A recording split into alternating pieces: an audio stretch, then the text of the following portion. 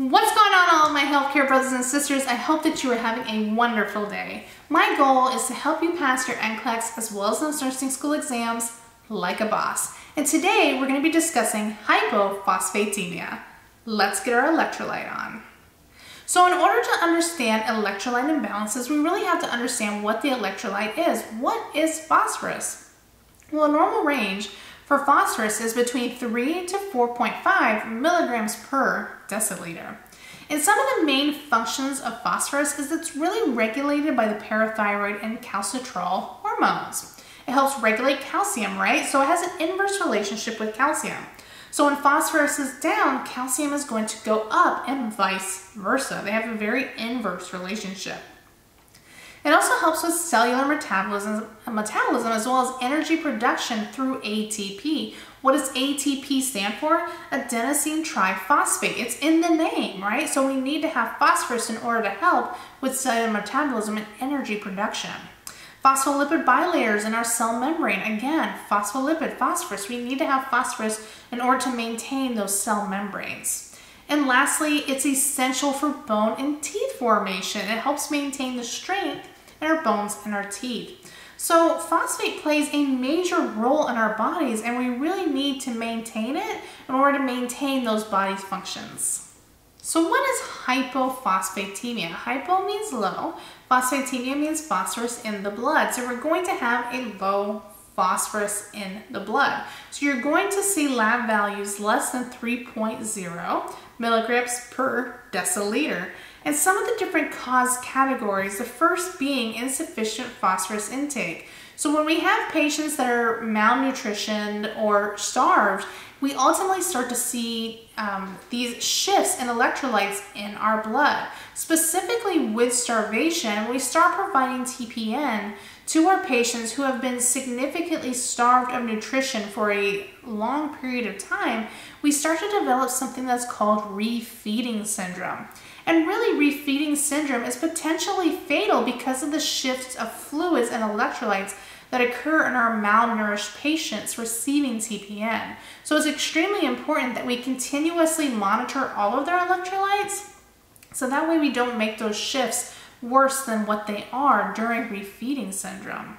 Another category is increased phosphorus excretion. So with hyperparathyroidism, calcium levels will go up, phosphorus levels will go down. They have a very inverse relationship. You'll also see hypophosphatemia when it comes to malignancy. The use of magnesium-based or aluminum hydroxide-based antacids also cause an increase in calcium, which depletes our phosphorus levels. And lastly, diuretics and diarrhea can also cause low phosphate levels. And our last category for hypophosphatemia is intracellular shifting. So with hyperglycemia, alcohol withdrawal severely wastes phosphate in our body. So when we start to have our CWA patients that are coming off of all of that alcohol and they start withdrawing, you're going to see that decrease in phosphate in the body. Thermal burns is another one, as well as hepatic encephalopathy, because hepatic encephalopathy increases ammonia in the body, ultimately decreasing phosphate. And lastly, you'll see hypophosphatemia with a lot of our respiratory alkalosis patients. So what is our patient population that are experiencing hypophosphatemia really going to look like? So as we know, phosphorus really helps with cellular metabolism, right? So it's going to help with energy, as well as it is going to help with the integrity of our phospholipid bilayers. So if we don't have enough, the systems are going to start to become depleted of energy, and the cells are going to start to become damaged. So when it comes to our cardiovascular system, we're going to have a decrease in contractility as well as cardiac output and slowed peripheral pulses. With our respiratory system, we're going to have very shallow respirations. We don't have enough energy to help maintain those respirations. With our neuromuscular system, we're going to have weakness, decreased deep tendon reflexes, decreased bone density that can cause fractures as well as alterations in bone shape. And we can even experience rhabdomyolysis due to the breakdown of cell membranes in our muscles.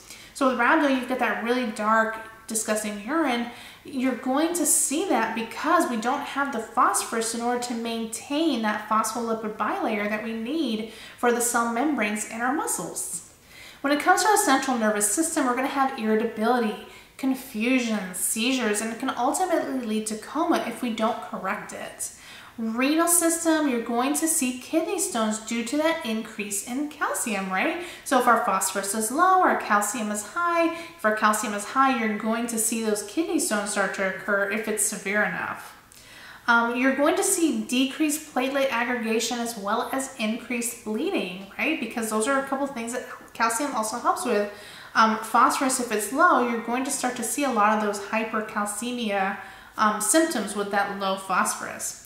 As well as immunosuppression. We don't have the energy or the means to maintain an appropriate immune system, so our immune system is going to become suppressed. And lastly, when it comes to our laboratory findings, you're going to see a serum phosphorus level that is less than 3 milligrams per deciliter.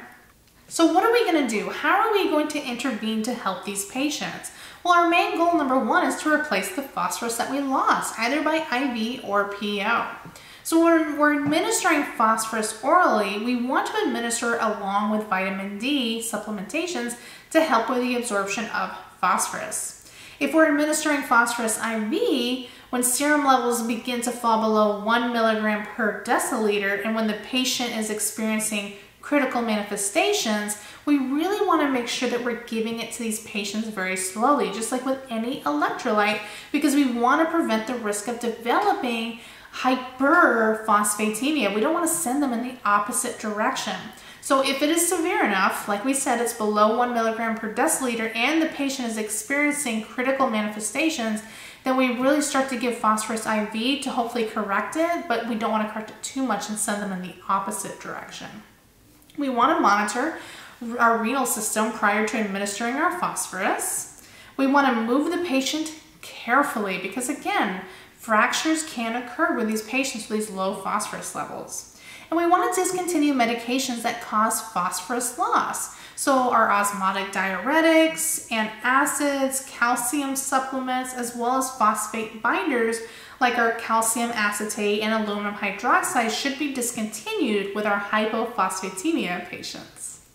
So as with all of our electrolyte patients, we really want to provide education. And one of the ways that we can do that is particularly talking about their diet. So when it comes to hypophosphatemia, we really want to increase that intake of phosphorus-rich foods. But in the same coin, we also need to decrease their intake of calcium-rich foods because they have a very inverse relationship. If you're increasing phosphorus-rich foods but still eating a lot of calcium-rich foods, it's really not going to make a difference. So you really have to find that balance. So phosphorus-rich foods, the first thing that you're going to see is dairy products. Dairy products is high in calcium, so depending on how severe that hypophosphatemia is, dairy products might not be an option for these patients. Additional phosphorus-rich foods can include fish, nuts, pumpkins, different kind of organ meats, pork, beef, and chicken, as well as squash. And when it comes to our calcium-rich foods, we want to decrease those. So we may have to decrease those dairy products that we talked about before, those cheese, milks, and yogurts. We also want to decrease collard greens as well as broccoli, tofu, and sardines. I hope that this video was helpful for you in passing your nursing exams like a boss. If you have any questions, please feel free to leave them down below. I love answering your questions. Make sure that you follow me on my social media. I'm on Facebook, Instagram, and Twitter, as well as here on YouTube. Make sure that you subscribe as well as like this video. I also have a website at www.nursecheung.com where I will have NCLEX style questions as well as additional resources with each of my videos. So make sure that you check that out. But until next time, I hope that you're having a wonderful day and I will speak with you all again soon. Bye!